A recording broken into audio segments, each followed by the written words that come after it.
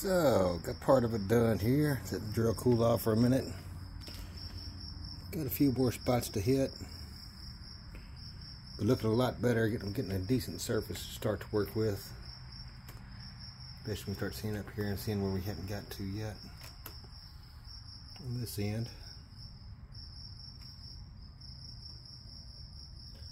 Start seeing the transition there. Yeah, a little bit more on this side to get a little more light, but main thing is just want to make sure it makes it to where the paint can stick. So a little bit more on this side here. So keep on rocking, see how she goes. All right, get her knocked on down, starting to come on out. Nice good shine, a couple little spots to hit there. We gotta hit this other side some more. Finish it up and knock the top off of that as you come back down, but really just looking for a good smooth surface that we can prime out and get painted up, make it look brand new again, hopefully. Well, I don't know about brand new, maybe better than brand new, who knows, but keep on rocking and rolling here. So takes a little bit of time and a little bit of patience, and just got to be careful, watch out for that wire wheel. Things can happen, no questions asked, but yeah, this one will be done before long. Get back to it and finish this one up. All right, clicking right along. Got this one knocked out here, ready to go. All the way down to bare metal, all that rust and stuff knocked off. Still gonna be little blemishes and knots and nicks throughout it. You know, they are you believe the original legs. Took I did the insides of them a little bit as well. And I'd hit those with a little sander so I can get in there and a little bit easier on some of that stuff. But coming along, so there's one down for that one. That makes three, at least for the top sides. And just to give you a comparison again, after we got this one completed, and what we had to start working with here to where we're at and going to with them. So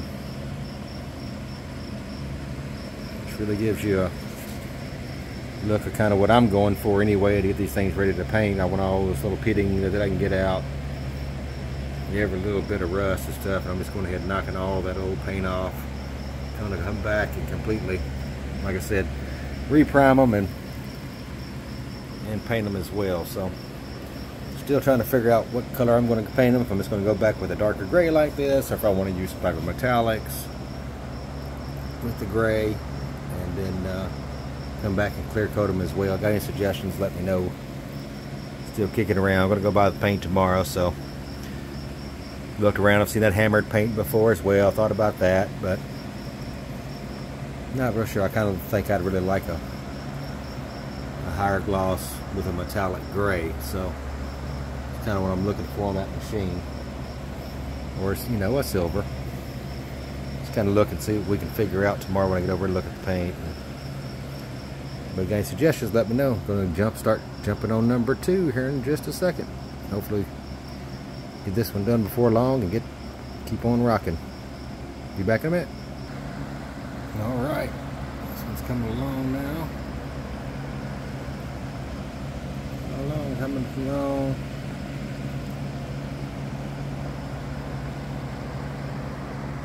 Switched over to this little 2-inch cup disc there. I think it seemed to be like it's working a little bit better. I'm about to come back with the 3-inch with some of these other little cracks, but overall I think it's taking it off a little bit quicker than the other one. So just pretty much got the top section here left on this one. Let's get on to it after this drill cools off for a minute.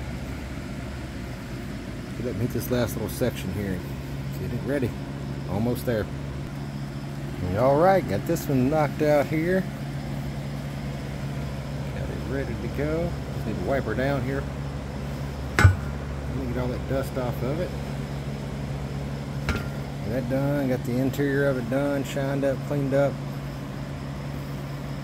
Ready to go for some primer and paint. So Got those, just got 3 more interiors to do, but the interiors go a lot faster than the outerior, the outeriors, than this side of them. The cup sits right in there, not 2-inch, and it's just a whole lot easier to work with it. There, it kind of breaks against itself, makes it there, so it's good and complete. Let's take it over here. Set it down to get ready to do the knock out these other 3 interiors, and I'll be done for the night. So get all that paint off the inside there. You see how they are. About every one of them looks exactly like that in the front there. So better knock these out and get these scuffed up and cleaned up, ready for paint. So it's getting close. Well, I guess. So I can jump onto it. All right, got another one here ready to go. Cleaned and shined up. Just need to wipe her down. Clean up tomorrow, wipe them off the tack cloth. And I tell you what, if I actually try to polish these things, I bet I could polish these up pretty good too. But that's going to be a lot of extra work. But they've actually come out pretty nice. Got a little brushed aluminum look just by cleaning them up. See a couple of spots it looks like when you look at it through the camera that's there. There's actually a lot of that stuff just comes right off, and you just need to really scuff it up and make sure no more rust on it, and the primer will cover the rest of that up underneath the paint. So that's all right. So not gonna keep boring everybody with working on these legs, but we've got 2 more to go here. And this is one of the worst ones. So getting all that crap knocked out, all that rust gone, is the main thing. So get these 2 complete, and then they'll be ready for paint tomorrow. So thanks for watching, and like I said, if you have any other suggestions maybe for paint between now and then, before I go buy paint tomorrow, throw them in the comments down there, and I'll look at them and definitely consider it. So once again, thanks for watching, and also thanks to Captain Retro and Tara's Never Seen and Pinball Shenanigans, all kind of helping inspire me to kind of start documenting this stuff, and like I said, holding myself accountable to make myself be sure I finish some of these projects I've had sitting around. So thanks again for that, and to all you guys, and hopefully I can keep on and get this going. But so far so good. We'll talk to you soon.